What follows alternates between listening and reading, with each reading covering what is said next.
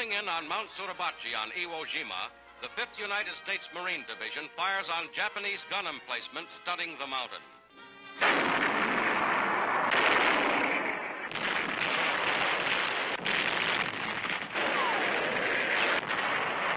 From Suribachi's 500-foot elevation, enemy mortars hold the entire island in range.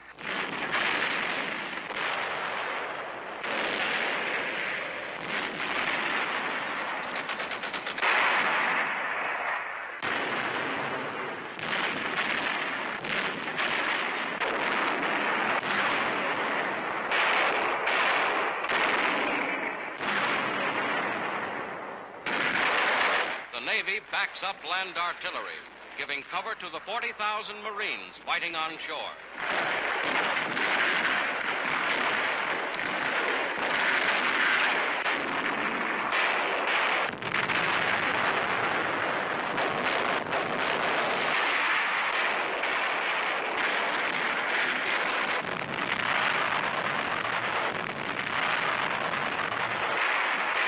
Slowly, the Marines push forward up Mount Suribachi.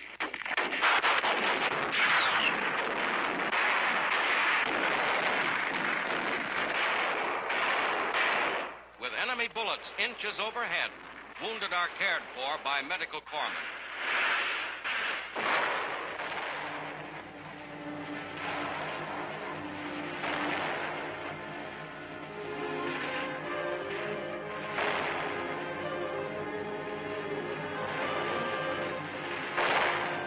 Iwo Jima has proven the toughest, bloodiest battle the Marines have ever fought.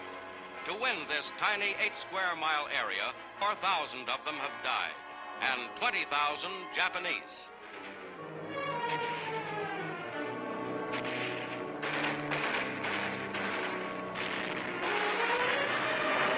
The attack never slackens. Now Mount Suribachi is smeared by Navy dive bombers.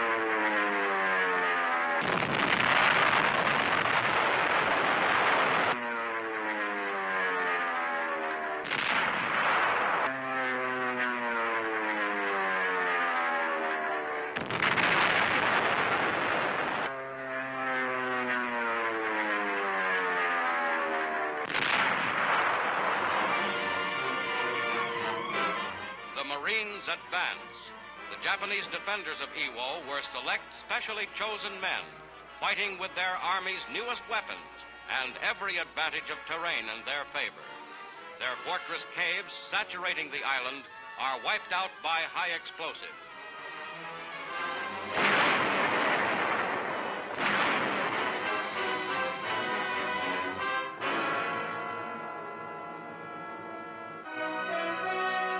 Iwo Jima is conquered. Only isolated snipers remain. Its airstrips are already in use by American superfortresses. Atop Mount Suribachi, this flag is 625 miles from Tokyo.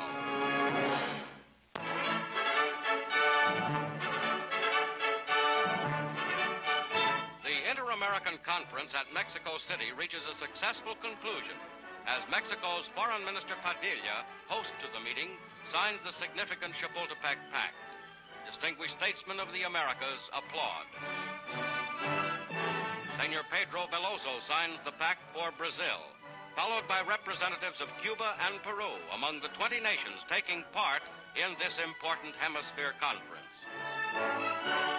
Secretary Stettinius for the United States. Reaching firm agreement on principles of hemisphere cooperation, the meeting is a major step toward world security.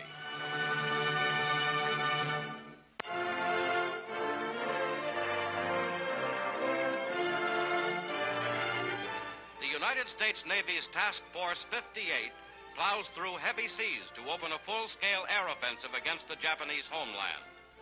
As other ships and planes hit the Japanese fleet in the inland sea, these mighty forces strike at the Tokyo area.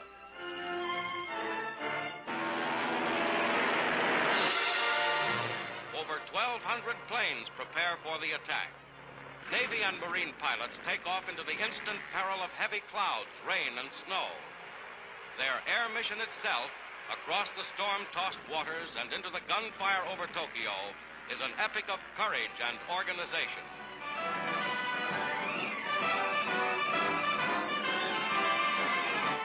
seconds, from 15 to 20 American carriers wing in over Tokyo Bay, fighting off all enemy air opposition to reach the target.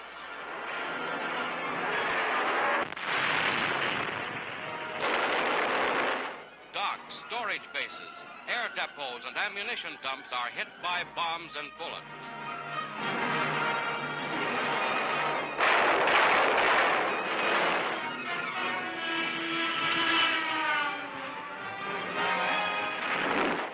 Rockets join the attack, which wipes out many strategic Japanese war installations, 517 enemy planes, and 55 ships. 9 American planes are lost.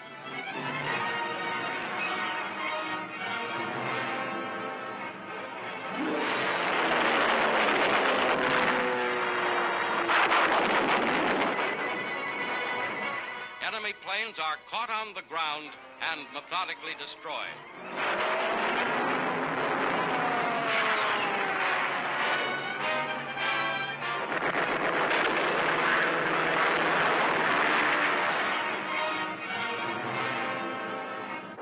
Mount Fujiyama looks down on Tokyo's hard-hit war industries.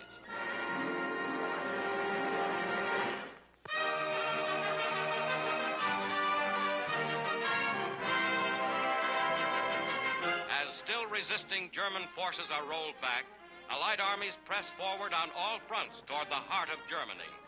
Gigantic traps are sprung along the Moselle and in the Saar as the Russians cross the Oder and the American First Army smashes beyond the Rhine.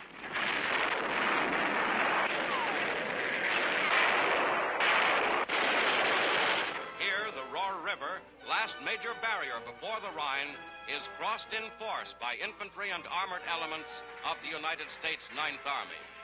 A vital phase of what Berlin has called the greatest of West Front offensives. The battle-scarred German town of Linnick is cleaned up.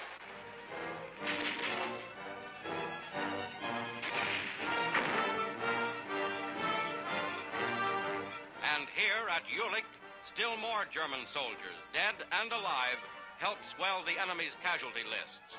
Now far past 1 million on the Western Front.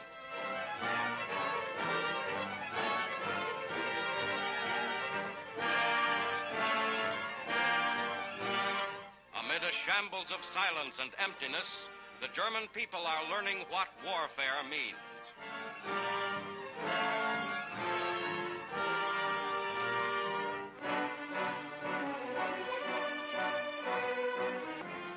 Supreme Commander Eisenhower, with the Ninth Army's commanding General Simpson, inspects positions near Jülich, and forces lined up for the smash across the Rhine to Dusseldorf and beyond.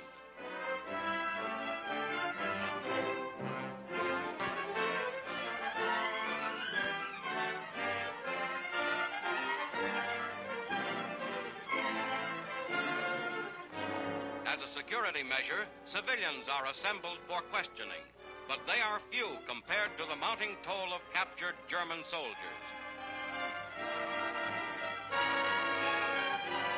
As the American troops approached the Rhine, they freed thousands of Russian and Polish prisoners, forced into labor battalions by the Nazis. Now, an end to captivity and new Allied friends.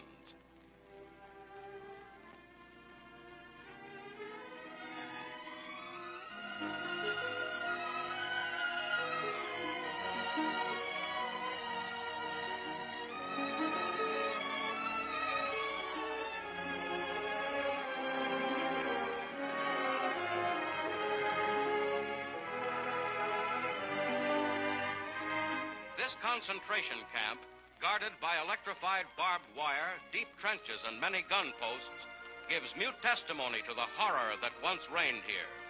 The Nazis, capable of this, are also capable of a desperate last-ditch fight to save their own skins. But their defeat is inevitable.